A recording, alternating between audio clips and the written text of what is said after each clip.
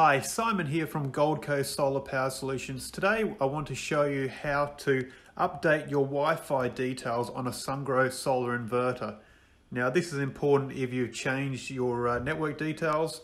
Say you've got NBN come on your property and you've got a new modem and you need to update the Wi-Fi details so the inverter can be connected again to the internet. So a couple of things that you're going to need for this process is your Wi-Fi network's name and the password for it, and also a tablet or a smartphone that you can connect to the inverter through the Sungrow app. So we've got a tablet here and we've got the iSolarCloud Sungrow app. So if you haven't got that, you're going to need to download that, and so we're just going to go into that. And you should have your account already set up if you're just wanting to update the Wi-Fi network. Now what we want to do, in the bottom right hand corner, we've got a little more symbol. We want to press on that and we want to go through to where it says WLAN configuration, the second option there. And here it's going to ask us to connect our tablet or smartphone to the Wi-Fi network put out by the Sungrow inverter. So you're just going to go to your devices settings and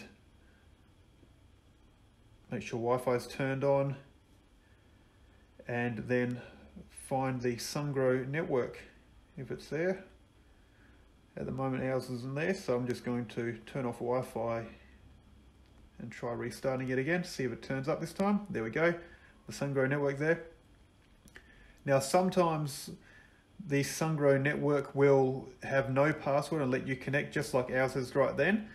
Sometimes though, the Sungrow network will require a password, which is the serial number off the side of the Wi-Fi dongle, which is just underneath the inverter. Once we've got it connected to the Sungrow network, what we then need to do is go back to the iSolarCloud app, and there you can see it's already connected to the Wi-Fi network there. So we just press next, we've got a nice green tick, and then we want to, it's going to search for our network, and you can see here we've got the Vodafone one. We're just going to click on that, and then you need to enter your password. So just grab that password there and enter it in and press confirm on that. And now it's going to try and connect to your home network. Okay, so we've got a successful message there. We just press next and we've got to tick beside our network that we've connected to. And there you see it's inverter successfully connected to the home router. Press complete. And that's it, quite simple.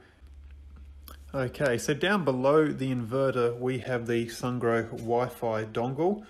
And you can see on this one, it's got the blue run light on and the green comm light is on constant. That means it's now connected to our Wi-Fi network correctly. And in a few minutes, this orange net light should come on. The orange net light means it's actually connected to Sungrow's servers and sending data straight to their servers. And as I mentioned before, sometimes when connecting to the Sungrow Wi-Fi network, it may ask for a password. If it does, that password is going to be the number on the side here. So not the V312, but the number starting with the B19. That's going to be the password, that number there. So hope that helps you out.